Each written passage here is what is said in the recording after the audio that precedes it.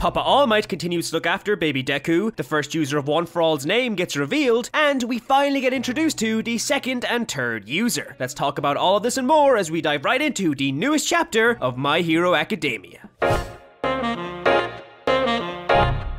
So My Hero Academia Chapter 310 is finally out, and with it, we get a nice little look into the current state of the My Hero world, as well as more shots of Midoriya looking cool as all hell. Oh, and they introduce a giant innocent fox lady who the furry community are going to have an absolute field day with. Tall, beautiful, busty, and innocent, dear Lord Horikoshi, what have you done? In this chapter, we see Midoriya deal with some vigilantes, a smile that could cure 1,000 diseases, and we finally get to see who exactly the second and third user of One For All are, and a bit of their origins. But before I begin talking about this chapter, I'm first going to go into a quick summary of what happened last time. And as usual, don't forget to Detroit smash that like button and slide into that subscribe button's DMs to hit that notification bell. In the last chapter, we got to see the conclusion of Midoriya and Shindo's fight with the beefy villain Muscular. The chapter opened up with Midoriya being spotted delivering the defeated Muscular over to the police, and Shindo being escorted by the building refugees to the nearest hospital. As Shinzo is being trolleyed away, he reflects on how the person who saved him looked exactly like our baby Midoriya, but something seemed different. And I gotta say, of course he does, Shindo. He's gone from innocent naive, I'll bring your daughter home by 8, to your dad calls me daddy too. After Midoriya hides his identity and drops off Muscular to the authorities, he meets up with the best hero dad in the business, All Might. Here, it's revealed that Midoriya is actually using a support item from America called Mid-Gauntlet, which helps prevent his body from ripping itself apart while using high percentages of One For All. Melissa Shield, you're saving Midoriya once again. Note, it hasn't been confirmed Melissa Shield made the support item, I just thought it would be a nice nod to her character. Please don't comment hate at me below. After a brief conversation, All Might receives a call from the smooth-talking bird boy himself, Hawks, who tells All Might the best course of action is to keep hunting down the League and to support Midoriya in his endeavors any way he can. It then cuts to a flashback where Dr. Mario diagnoses Midoriya with "you're gonna be a-okay because you're the protagonist disease" and Ligma. After Dr. Jumpman leaves, All Might tells Mama Inko Midoriya the truth about One For All, and Deku says he's leaving UA. Not wanting her poor baby boy to get hurt anymore, Inko begs Izuku to stay, to which he heartbreakingly tells her that he has to go, but that he will be back. For the love of God, give this woman a break! We then get to see a quick interaction between Midoriya and Gran Torino, who tells Midoriya not to be afraid to kill Shigaraki, as he hands over his iconic yellow cape. And the chapter ends with a superhero shot of Team Chicken Hot Pants, Izuku and All Might teaming up in the hopes to take down the League. And this is where chapter 310 picks up.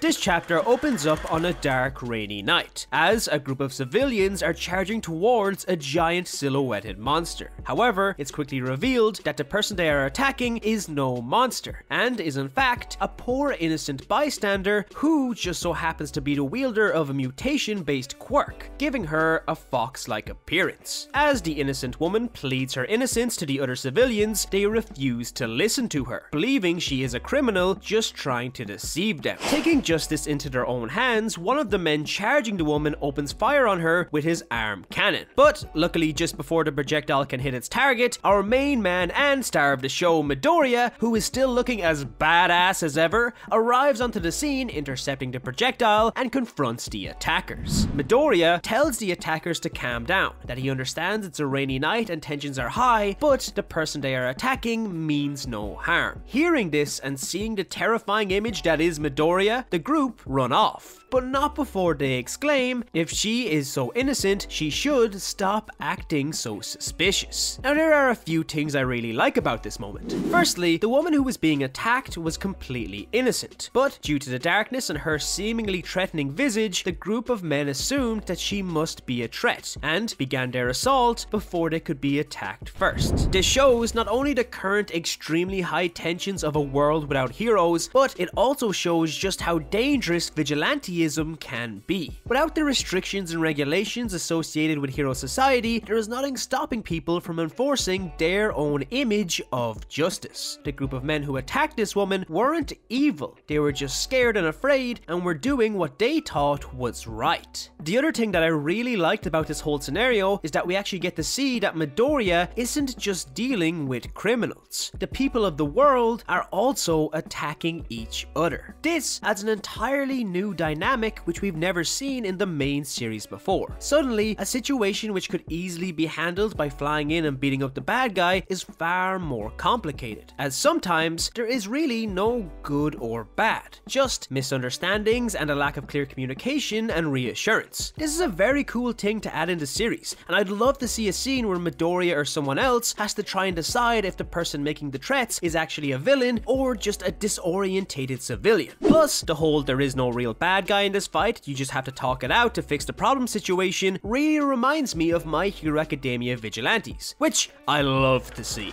But anyway, after Midoriya saves the Foxy Lady, she informs our protagonist that she is making her way to the evacuation zone. She tells Midoriya that the town they are in was one of the safer places in the beginning, so she thought it would be best to stay put. However, over time, more and more casualties began to emerge. She then apologizes to Midoriya for causing a mess, and we get this cute little shot of Midoriya floating up holding an umbrella over her head. Aw, there's the classic softy Izuku we all know and love. After listening to what she has to say, Midoriya then leaves the woman with some parting words. Don't worry, things will return to normal. And right as Midoriya is about to leave, who pulls up on cue? None other than All Might in his fancy ass All Might mobile. First we get the Denimobile, now we get the All Might mobile? God damn, these heroes really do got style. All Might informs the woman that he will ensure that she reaches her destination safely, and he gives Midoriya a packed lunch. To which Midoriya responds by giving us the most wholesome smile you have ever seen.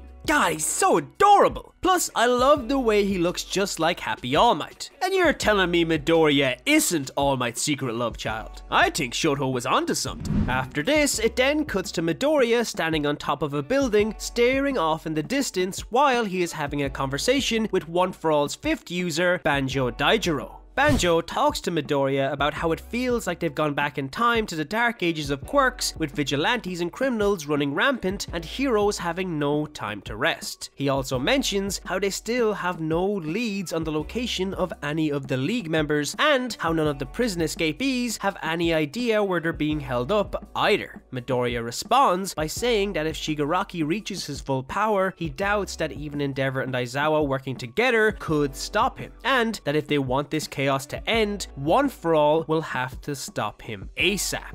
And with this, we get a flashback to Midoriya's conversation with the Council of One For All users. It cuts back to the very last scene we saw of this conversation, with the first user turning to the second and third user asking them for help. It's interesting to note that this time, the first user says, "We need to work together, please, my heroes." But even with this addition, what we are left with is an uneasy silence as everyone has eyes on the two users facing the wall. This silence is broken, however, by Banjo, who shouts at Midoriya telling him he better get used to all of the new quirks ASAP. And with this, the topic changes and all of the users begin to talk amongst themselves. But just when the first user is about to give up and turn around, the third user begins to speak. And we get our first ever look at the third user's face. Behold, take it in all of its beautiful glory. The third user goes on to say that they came from the harshest era of history. The era where All For One was in his peak and reigned supreme. He carries on saying that everyone was terrified of All For One,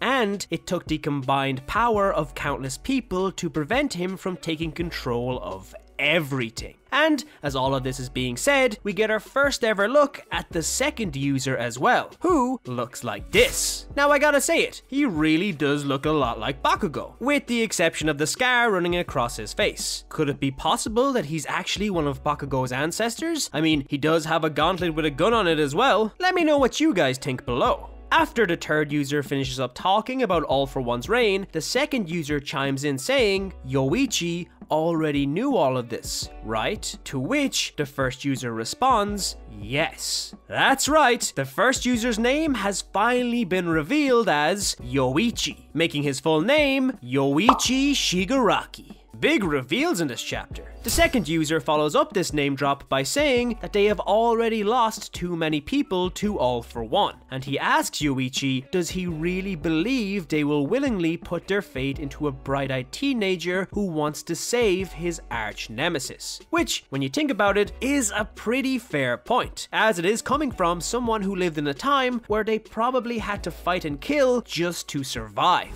And surprisingly, the first user actually agrees, saying it is most certainly delusional. However, he adds on, just as delusional as a certain pair saving their arch nemesis. As the first user says this, we see the second and third user breaking down the door to the holding cell in which All for One held his younger brother all those years ago. And in seeing the weak, defenseless Yoichi in his cell, the second user reached out his hand to help him. Now, there is a lot to break down from this scene. Firstly, there is the amazing transition of the door in the room where the vestiges are all talking being the same door the first user was locked behind in his cell. This means that the room where all of the One for All users are meeting is actually a copy of the first user's prison cell. Secondly, we have the phrasing of the first user. He calls himself the second and third user's nemesis. Now, more than likely, this just refers to the fact that he is All for One's brother. So, at the time, he was probably considered a threat just like his evil brother. Or it could be that the second and third user weren't exactly the good guys. Maybe they were working with another gang or an enemy of All for One's, which would make Yoichi, a person who believes in heroes and justice, their enemy. Thirdly, there's the fact that the second user doesn't have a scar on his face in the flashback of him saving Yoichi, which suggests that he received that scar at a later point, possibly during his defeat at the hands of All for One.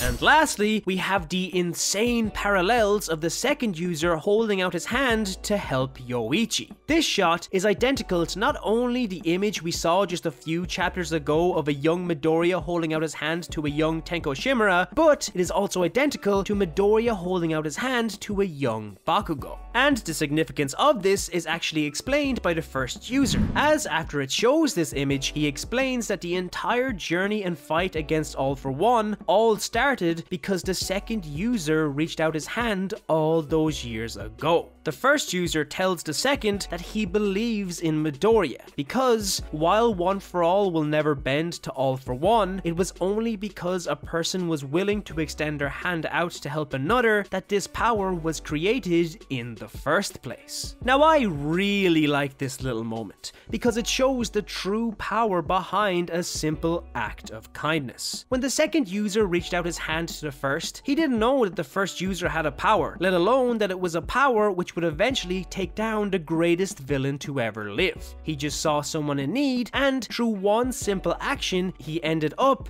changing the fate of the entire world. And it wasn't something extravagant like defeating a rampaging villain or saving the lives of millions of people. It was an action that even the most powerless person could perform. A basic helping hand to a person in need. It's honestly a beautiful message, and it's a message that has been there throughout the entire series. But after this, the chapter does come to an end as it cuts back to Midoriya in the present being told by the One for All users that from here on out, all of them will be giving it their all. And we get this gorgeous shot of Midoriya facing forward with all of the previous One for All users, faces included with the exception of All Might of course, standing behind him. Actually, I lied. The last shot of this chapter is Midoriya eating the lunch Papa All Might gave him. Overall, it was a really enjoyable chapter. Finally, we got to see the second and third users' faces, but not only that, we also learned the first user's name, which I was definitely not expecting. Seeing Midoriya not beating up people and sorting out a conflict through talking was a nice change of pace, and of course, Dad Might is always great. I really like what they did with the second user, especially with him being the one to reach out a hand to the first user rather than vice versa. Although, I will say, I am